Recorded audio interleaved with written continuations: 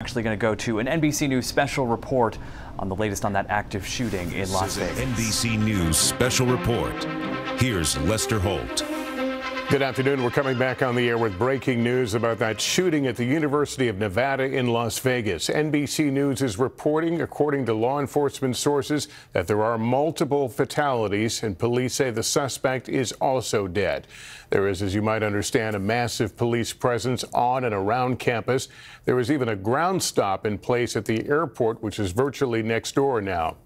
The university, with an enrollment of about 30,000 students, has closed for the rest of the day.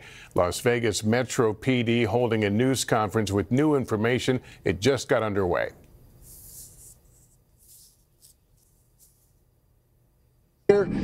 This is still a very active and dynamic scene, so if you can avoid the area, we would appreciate it. And we'll be providing additional updates in the very near future. Thank you. There are victims. Yes, there are victims.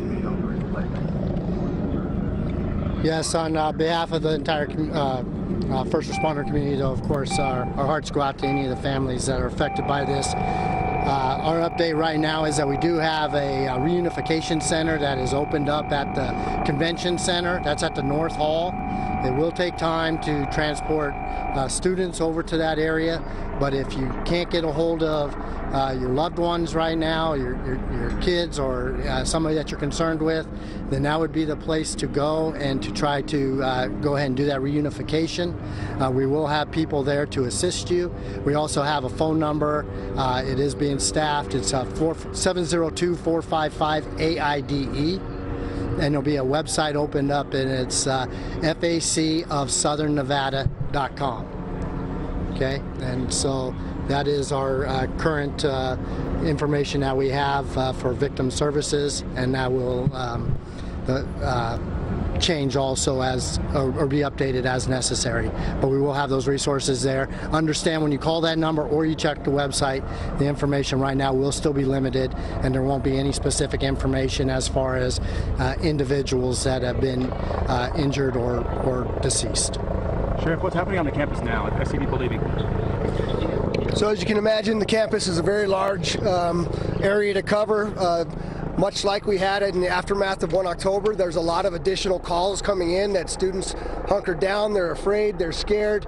Our officers are going unit by unit, building by building with the university police and the rest of the police officers, firefighters, EMS, and making sure that we don't have any additional victims and or subjects. So we'll be back with you in the very near future to provide an update. Thank you. Any info on the suspect? Sheriff, I have an update as well. I'm sorry, on that website. That's going to be facofsouthernnevada.org. I believe I said .com. That is .org. Thank you, sir.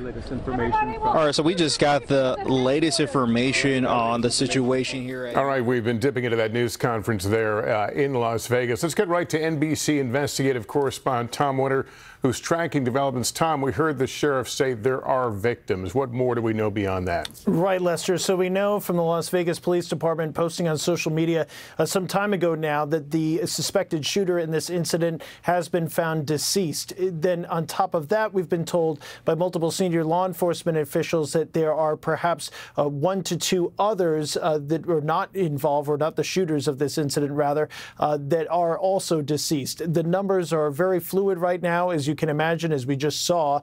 This is a very dynamic scene with a lot of law enforcement arriving on scene to help clear these buildings. So the specific numbers are a little bit in doubt. And of course, knowing that these are students, their parents are probably watching, we want to be cautious as far as what we know so far. But we do know that multiple people have been shot. At least 2 others besides the shooter are believed to be dead. The shooter is believed to be dead. And at this point, there's no indication that there are any additional threats. But of course, they're doing everything that they need to do, which is going from building to building, room to room, to make sure that there are no additional victims and that there's not any other potential suspect that they're looking for.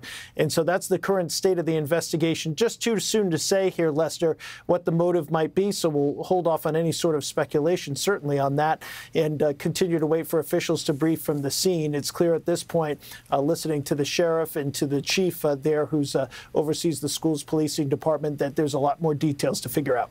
All right, Tom. All right, we're going to switch back to local coverage now. That special report on the shooting in Las Vegas.